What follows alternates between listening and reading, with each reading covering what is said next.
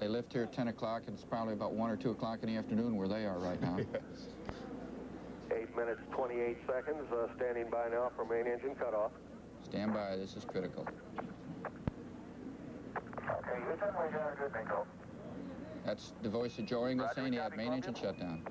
Confirmed shutdown. Columbia now returned to space, not yet returned to orbit. Standing by now for external tank separation. Columbia, Houston, you can ignore the IMU bite. It is in space, but it's not in an orbit that can sustain itself. It still has to burn its smaller 8 engines minutes, to... 58 seconds. Confirm external tank separation.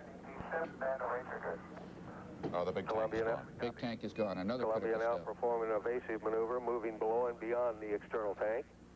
Now Columbia is alone, right? Well, there's a few of us up there with 9 minutes, 15 seconds.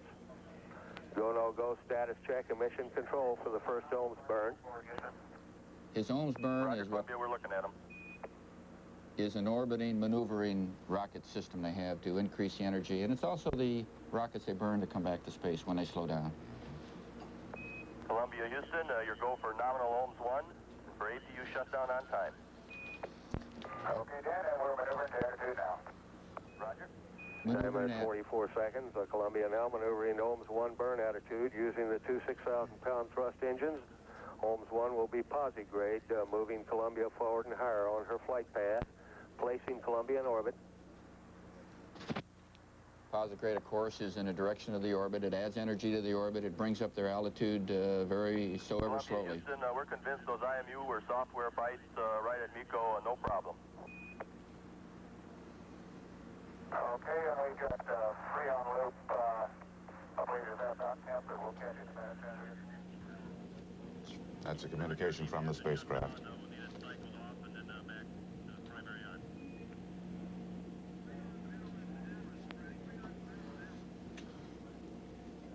Steve Bell and Joe Allen are at the Johnson Space Center in Houston, Texas, where Mission Control is located and where they are now monitoring and directing and guiding this mission. We have another burn coming up pretty soon. Steve? Yes, Frank, we have an ohms burn coming up right here, don't we, Joe? Steve, it's burning right now, I think. Okay, and that is the final maneuvering of the rockets to put it into the orbit we want. How soon do we know we're exactly where we want to be? Both ohms engines look good going over the hill. Configure LOS. We'll see you at Madrid. Okay, Dan, we'll see you there. Burn on good today. We're about to lose contact with the spacecraft, but the engines were burning properly when it went below the horizon of our tracking antennas on the ground. And we'll see them next as they come over Spain. But when we know that the ohms burns were proper, that we've got it into the direct position to make the full 5-day mission? When they check back at Spain, we'll know right away. We have to do another burn later on, but the ohms engines have tested out properly once again, and I think there's going to be no problem. I want to tell everybody that there was one very excited astronaut here as we watched that liftoff. All of us were excited, but to know down to the precise second exactly what's supposed to be happening and listening in on it all at the same time. Have you heard anything in all the transmissions between the spaceship, craft, and ground control that would indicate any kind of problem? Steve,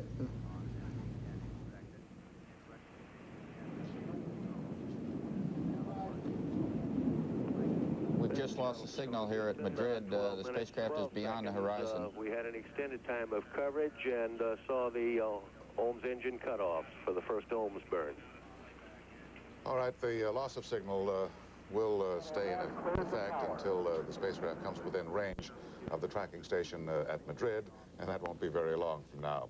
As we pointed out, they have already made the burn to place them in preliminary orbit, and then I guess some 42 minutes into the mission, they will make the second burn to put them in their regular orbit about 157 miles or so above the Earth. David Hartman, the host of Good Morning America, has been here all morning watching it. David, what did you think? Well, I'm sitting with Jim McDivitt and Harrison Schmidt. They've been up on top of these rockets before. They said it would be exciting. I think it was all right. I must tell you, I don't know how to respond. You tell him or we will. I thought we were going to lose him. Well, I was just shaking. I mean, it is just so beyond anything that anybody can comprehend, at least for me to comprehend. And you can't imagine. Well, you guys told me it would be unlike anything that I'd ever experienced. Well, you know, and that's the understatement of all time. It was so much more than I could even imagine. You know, this is a lot more like a Saturn V launch. And it must have been the atmospheric conditions that dampened some of the sound and pressures that one feels with a Saturn V during the first STS-1 launch. Right, the first time the shuttle went off. This time, you got that heavy, low-frequency sound. You got the crackle as it got up higher. It just super. I thought David was going to jump off the platform. Well, we had to hold him down. I must say, I recommend it to all of you who would like an experience of a lifetime.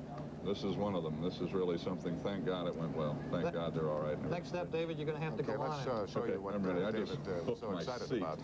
Yeah, here it is again. This is a replay now of the launch that took place 14 minutes ago, approximately.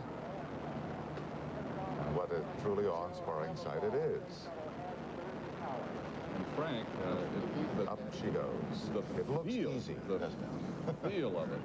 Frank, I can appreciate David's excitement, enthusiasm, but if I may, I would like to say you exhibited just a little bit of that excitement, enthusiasm yourself. If ABC ever decides to put a shuttle in space, I think you and David ought to be the prime crew.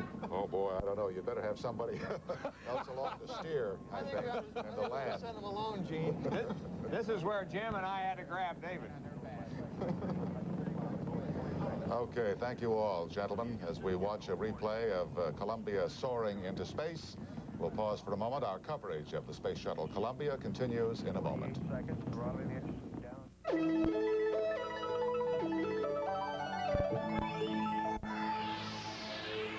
Did you buy? Reach into space. ABC News live coverage of the Space Shuttle Columbia continues. Now from the Kennedy Space Center in Florida, Frank Reynolds. The now empty pad. There is the now empty pad.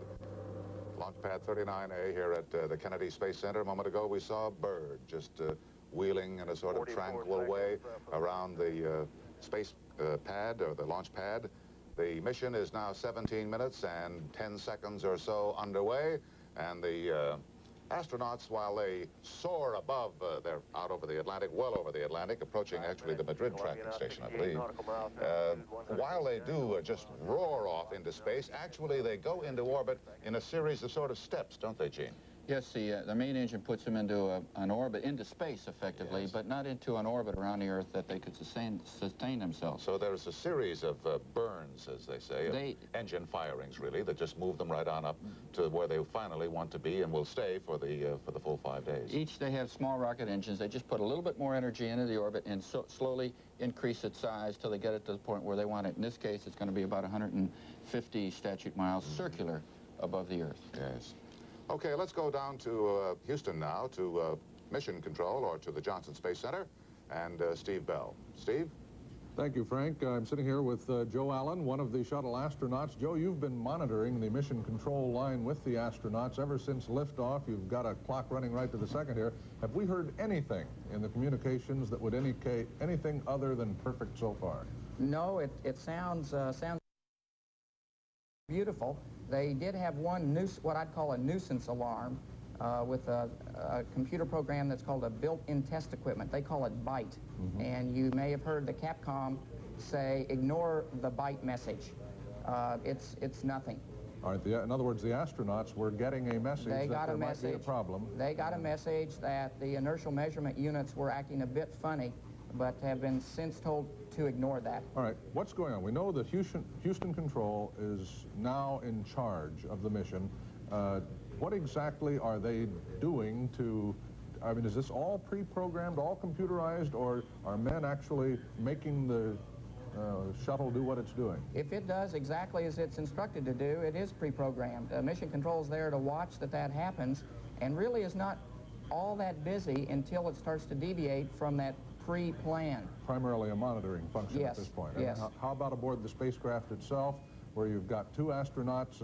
Is theirs a monitoring mode? It is to a degree, although they have tasks to carry out now. They have to shut down the APUs, the things we heard so much about in the last few days.